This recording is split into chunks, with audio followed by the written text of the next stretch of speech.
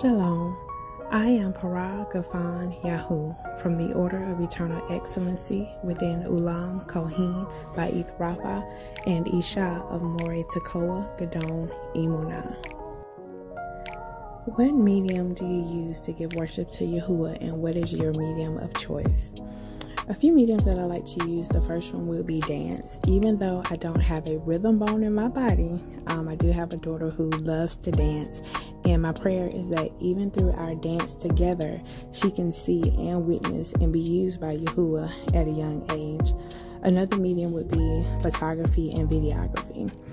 This is something new to me, but recently I've gained a love for nature and what Yahuwah displays through it.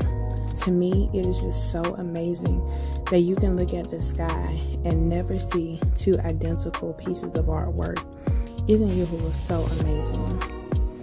The next one would be crafts, creating unique designs that allow myself and others to express themselves without saying a word, whether it's a pen, a t-shirt, a journal, or a custom sticker that's used to glorify Yahuwah. It's a conversation starter.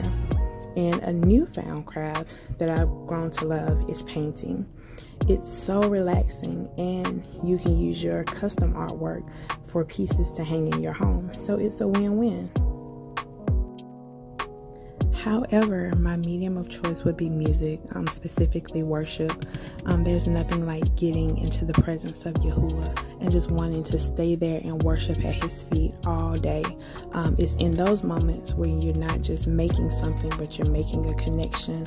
It's like grabbing a cup of coffee with Yahuwah and sharing stories without saying a word. What core belief have you had to change or develop to go forth as an artist? One belief that I had to change is thinking that I have to do it alone. It's a path that many others have walked before me, and I have to allow myself to be a follower before I can be a leader. Growing up in a family where the women did what they needed to do to get it done, this was hard for me, but one of the best decisions of my life. Letting go and being totally dependent upon Yahuwah and my Ish as Yahuwah leads. There's so much joy in being able to depend upon Yahuwah and not worry about the things of this world. Not that the things won't happen, but not allowing those things to take my joy is priceless. What is the Akoti Project? It's a place where we as sisters in this truth can come together and not only lean on, but also uplift each other. I look at it as being in school. We'll come in the Akoti Project as students and leave as teachers, being able to continue the legacy and vision of what Hagabir Malaka has started. Shalom.